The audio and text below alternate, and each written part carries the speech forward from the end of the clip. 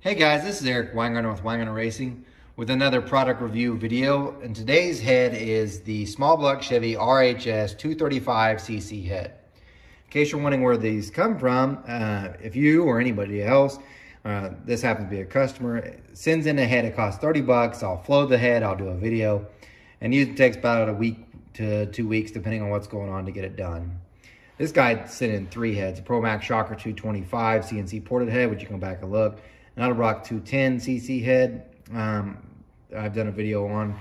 I don't know if I will post it before this one. And then this head, the RHS 235. I really do like this head. This head, in case you're wondering where all these came from, you can go back in time. This is some of the history, and I might have some aspects wrong, but I'm fairly certain I've got most of it right.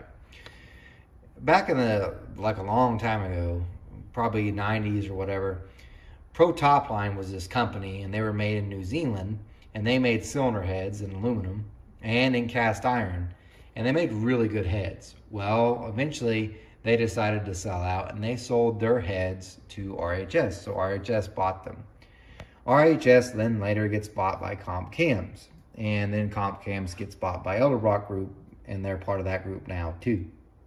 Anyway, Pro Topline developed this head. Don't ask me which designer did it, but they developed this head, and to be quite honest with you, it was pretty good. So especially when it came out, because not only did they offer this in aluminum, they also offered it in cast iron. And for those who are in the circle track world will know that at the time, there was really only 3 cast iron heads that were available for a circle track guys, because they're not allowed to run aluminum in most classes. And you had the RHS, you had the Dart Iron Eagle, and then you had the EQ. And the RHS, in my opinion, was better than most of them in most cases. The EQ kind of caught up because they made a revision and was really good. The Iron Eagles were really good too. The catch is they were way more expensive than both EQ and RHS. So eventually, though, RHS said, you know what, we're done with the cast iron stuff, and gave that up altogether.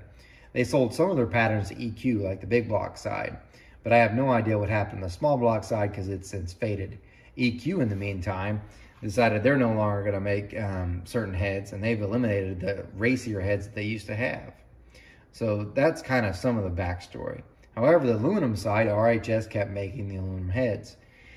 And I have to blame them on this. If they had been better at advertising and marketing, these things would still be selling regularly, also getting supply. I'm talking pre-COVID. Long before COVID happened, they had a hard time getting this head and any of the other aluminum heads they had. I don't know what the issue was, and it doesn't really matter. The only point is there was a demand, and there was other heads that were easily available, so people weren't going to wait. Back then, didn't have to wait. They didn't have to wait like 4 or 5 months now. You could easily pick up another head. So this head pretty much got put to the wayside for most people's minds because you couldn't get it. And then RHS and Comp Cams really made no real effort to advertise the head, and it kind of fell to the wayside. So this head, of all the heads we've done, have the least amount of information because, well, they're not really available. I checked right before making this video, and Summit doesn't even have this head listed on their website anymore. So the customer sent in this information on the head. This is how much the bare cost is, $619. And that's per one, by the way, and $960 assembled for a hydraulic roller. So I don't know where I think he got this from Comp Cams, because I can't find it on Summit. I'm pretty certain Jegs doesn't carry that anymore either, probably because they didn't want to deal with supply issues and back orders and whatnot. It's a really sad situation because when I show you this head, it's in a very good head, and it's sad that it went this way. Part of the reason maybe why RHS and Comp Cams lost interest is because they really had no part in this head. They didn't design it. They just sold it. And I don't think they had any part of the manufacturing. I think they outsourced everything.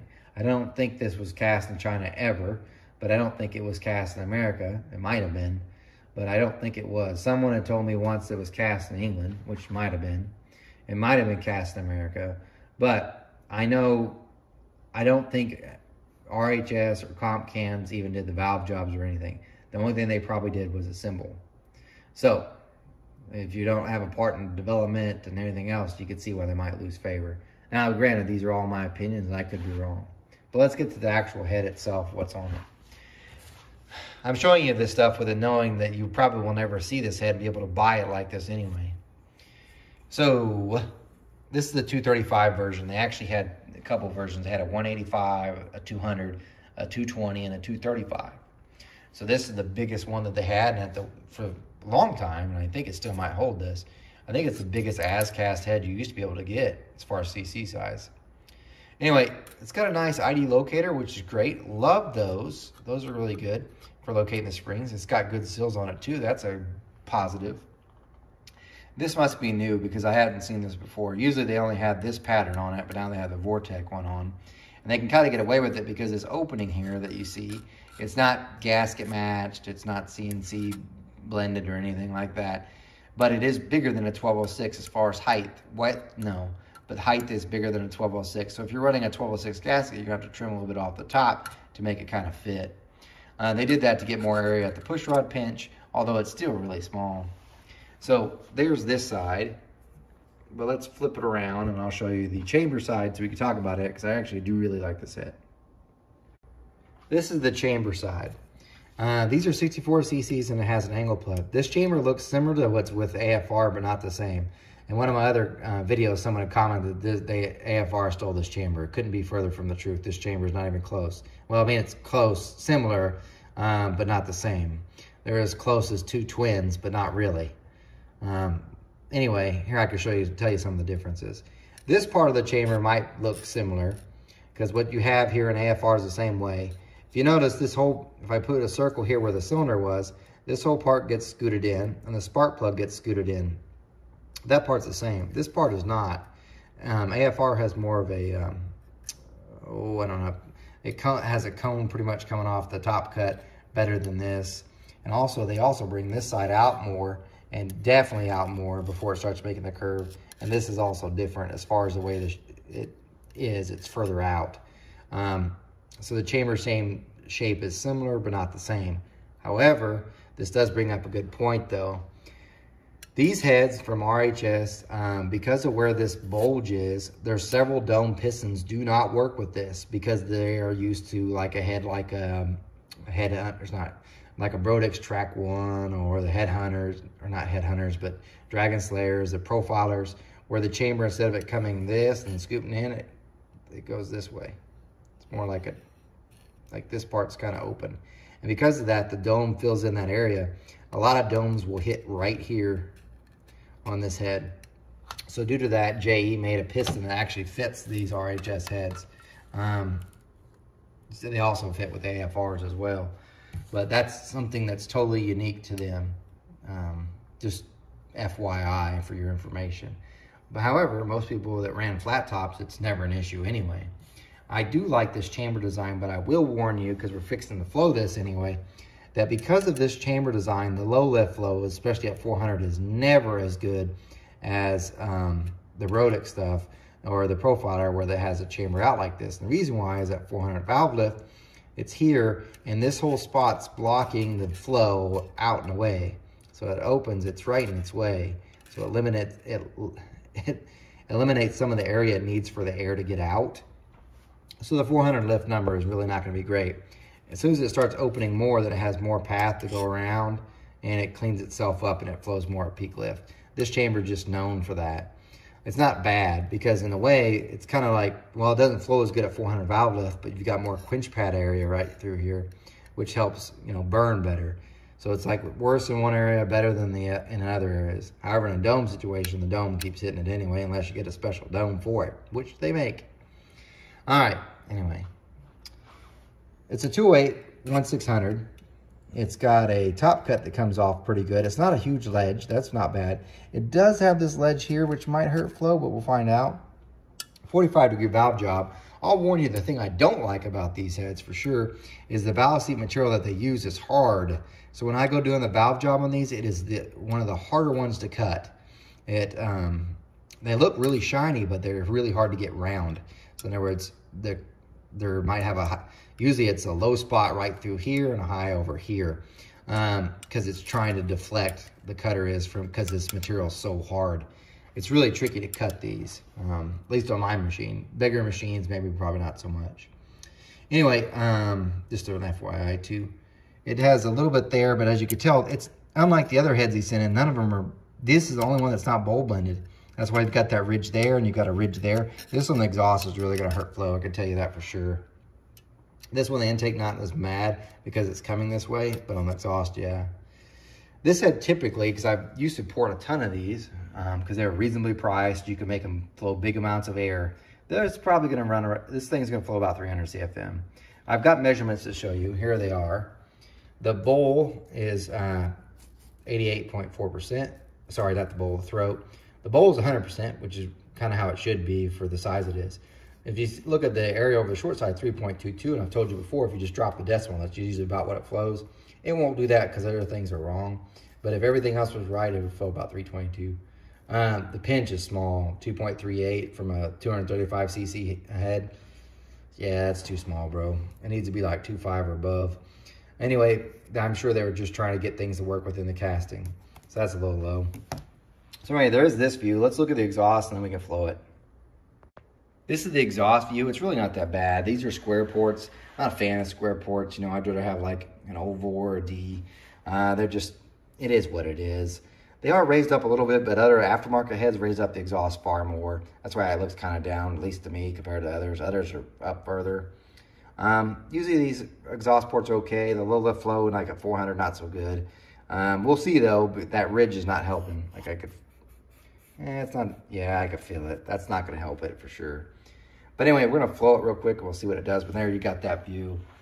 I went a little long and rambling on this head because I really do, if you're a porter and you happen to find these heads or the Pro Top Line, so in other words, you just take off that name, put Pro Top Line, they were the same head.